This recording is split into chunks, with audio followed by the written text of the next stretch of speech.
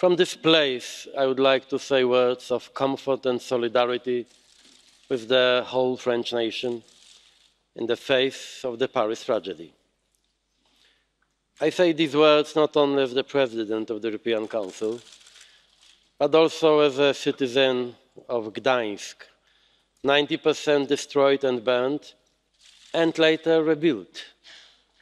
You will also rebuild your cathedral. From Strasbourg, the French capital of the European Union, I call on all the 28 member states to take part in this task.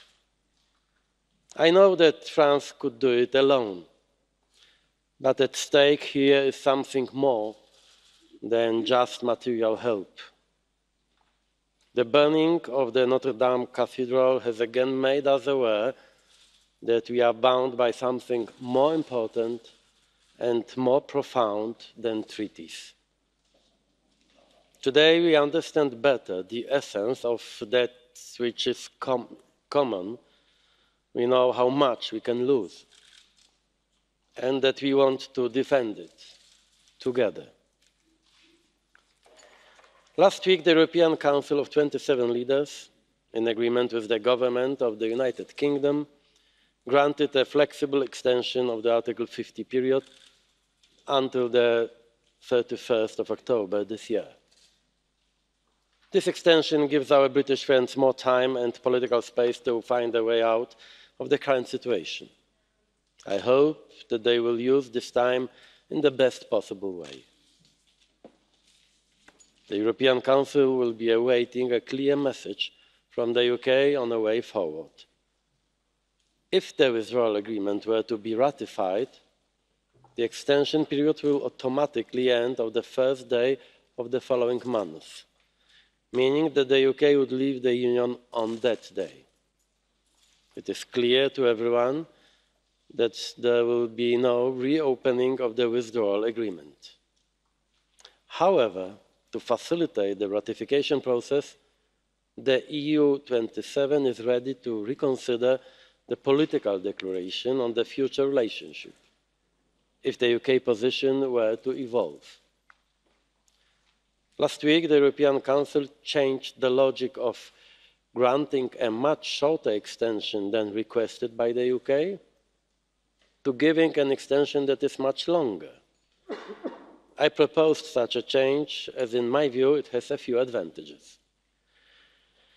First and foremost, only a long extension ensures that all options remain on the table, such as ratification of the current withdrawal agreement or extra time to rethink Brexit, if that were the wish of the British people. Second, this extension allows the EU to focus on other priorities that are at least as important, like trade with the United States or the new EU leadership. I know that some have expressed fear that the UK might want to disrupt the EU's functioning during this time. But the EU27 didn't give in to such fear and scaremongering. In fact, since the very beginning of the Brexit process, the UK has been a constructive and responsible EU member state. And so we have no reason to believe that this should change. Third, this flexible extension delays the possibility of a no-deal Brexit by over 6 months. Thanks to this, millions of people and businesses have gained at least some certainty in these unstable times. One of the consequences of our decision is that the UK will hold European elections next month.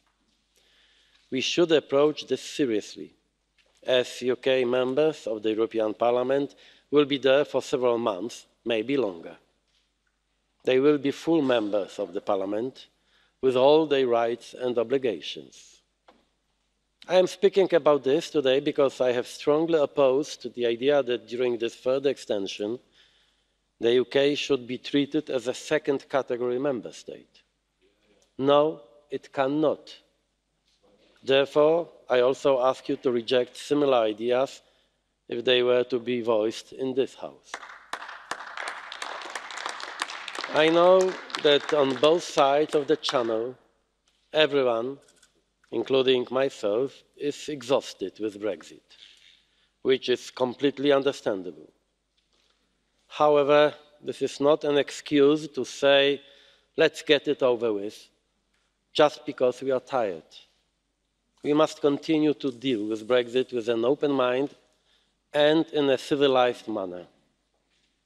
Because whatever happens, we are bound by common fate and we want to remain friends and close partners in the future. During the European Council, one of the leaders warned us not to be dreamers and that we shouldn't think that Brexit could be reversed. I didn't respond at the time, but today, in front of you, I would like to say, at this rather difficult moment in our history, we need dreamers and dreams. We cannot give in to fatalism. At least I will not stop dreaming about a better and united Europe. Dear friends, this is our last meeting in your current term. I hope to have the opportunity to meet most of you after the elections.